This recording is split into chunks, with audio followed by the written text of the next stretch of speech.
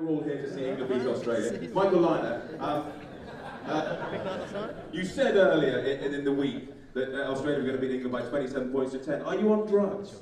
I got to get a little carried away, yes I did. I got a little bit excited after seeing our backs against Wales last week, but it's going to be a bit closer than that, but I'll still take a win by one. That'll do me.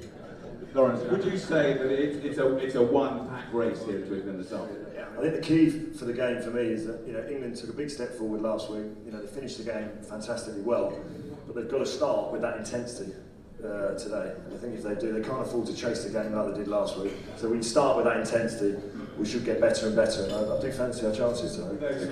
Lawrence, really well done with stringing your sentence together. It wasn't particularly riveting. Give him a round of applause. Barky, are you listening? He is bloody good, isn't he? The point is, though, very importantly, don't watch the highlights on BBC Tonight because you'll get more of that. You are wasted on ESPN, can you say that? Let's not get into that. I'm just wasted. Well, a serious question about rugby. Do you think that rugby players taking part in dance contests is directly responsible for declining attendances at rugby grounds? I sit next to Austin. I've known him for many, many years. What cannot be denied, he was an unbelievable dancer. Average rugby player, but an unbelievable dancer. You were good, but you should never have won it. You were right to go out in the semi-final. Tom James was way better than you. Quarter-final, as a match of interest. He went out in the quarters. Matt Dawson beat you at that as well.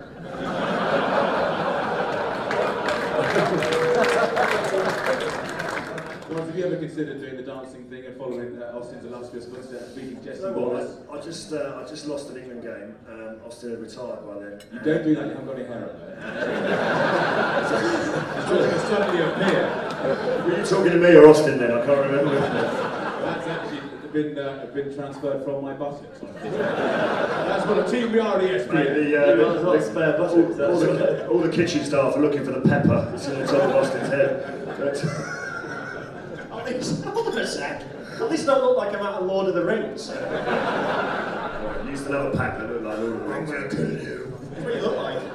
So as I was saying, I lost a game for England. I came back feeling very depressed, and that often happens as a rugby player when you lose.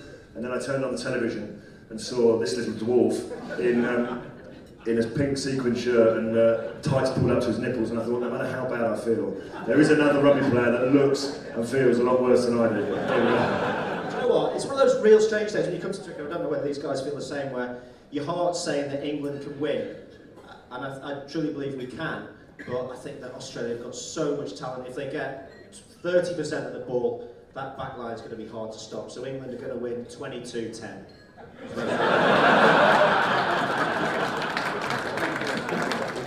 Lawrence, through the haze of mojitos, have you got any sense of advice?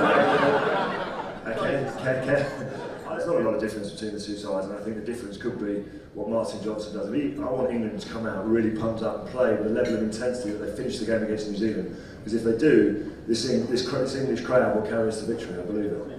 Okay, we've got three, an Australian down there. You've obviously heard what the Englishman had to say. You've obviously revised your opinion. You've also gave an England win before Will has to go and put his big nose on the big screen.